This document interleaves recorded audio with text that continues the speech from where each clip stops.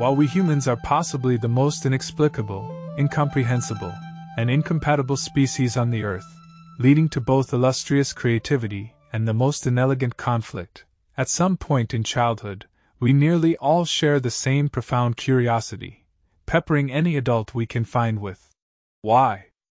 But nearly every answer offered makes us ever more aware of how incomplete humanity's map of reality is.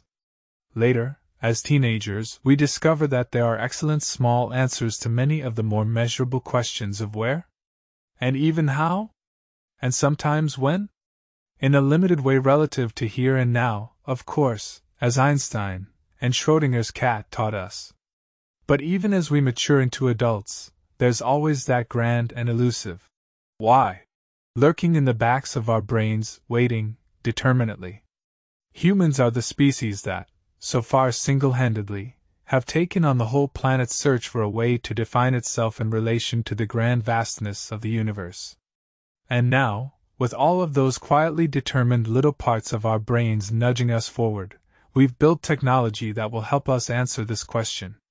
All of the inventions, from spoken language to advanced computer software programming to satellite communication, that serve to help us with every manner of information collection, processing, organizing, and sharing is primarily here to give us a way to combine all of our personal stories of the most important things in life, our past experiences of great joy and sorrow, which is then reflected into our future goals and strategies for the creation or exploration of those visions.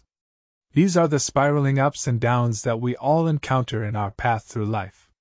These are the unique gifts we've received, and then had wrenched away from us, and those experiences then go on to inspire the future gifts we want to bestow on others, and the practical tools and raw materials we need to fashion those gifts in some brilliant way that only we can. Our personal stories of the past and future ups and downs are often incredibly specific, based on our own complex nature and nurture. But as we're attempting to complete the most challenging puzzle ever known to humanity, each and every piece, each and every helical story of love, loss, dreams, and needs must be added to the drawing board if our species is to even begin to see the big picture map that defines our planet, our species, our communities, and ourselves as individuals. Once we adults understand that our shared goal as a species is to define our planet, by chronicling a memetic family tree of worldly wisdom about where we've all been and where we all want to go, we can finally use our entire brains to direct our technology in the most effective way, instead of those tiny, often hidden why? Bits of our brain that we've all had since childhood being alone on the mission. And whether or not you, personally, are designing any of this global storytelling technology, you certainly can find meaningful ways to use the technologies already available to tell your own story of love, loss, dreams, and needs, and you can let others know how important it is for us all to share our own stories.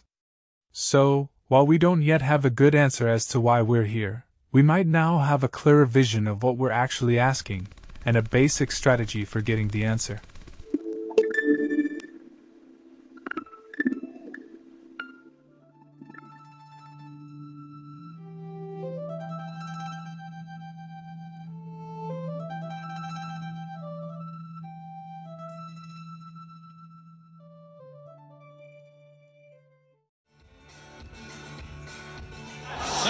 If you feel the urge, please join in, for I would love nothing more than to have a sing and a drink with you together. But that's what it's all about.